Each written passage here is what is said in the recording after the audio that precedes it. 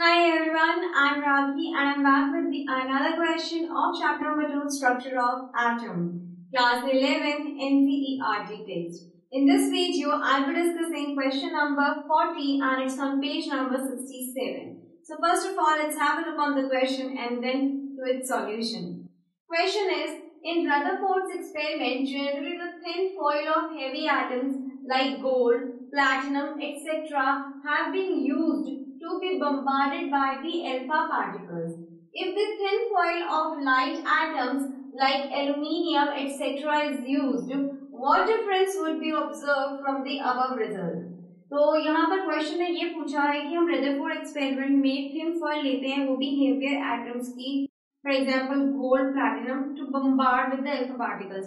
लेकिन अगर हम हेवियर एटम्स की जगह लाइटर एटम्स ले लें, फॉर एग्जांपल एल्यूमिनियम, तब क्या डिफरेंस होगा रिजल्ट्स के अंदर?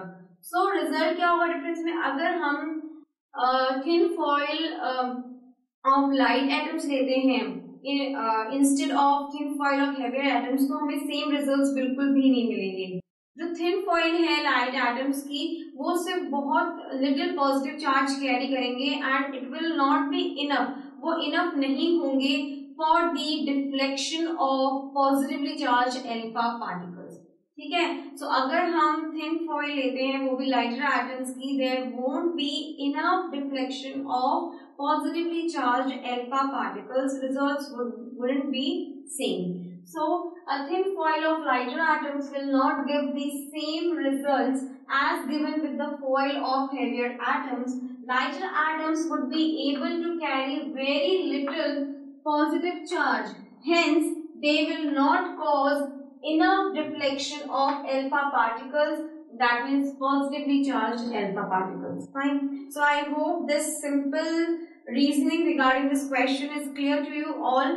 And if you are having any doubt, well, there won't be any doubt regarding this question. It's a simple reasoning and you need to memorize it very nicely. ठीक है, कहीं भी कभी भी कुछ भी पूछा जा सकता है in the questions in your competitive exams. So I feel the solution is crystal clear to you. Well, if you are having any doubt regarding this solution, then I'm here to solve your all the doubts. Fine. And do watch the next video for the next question of this chapter. Do subscribers. This is me, Ragi, saying you all now goodbye.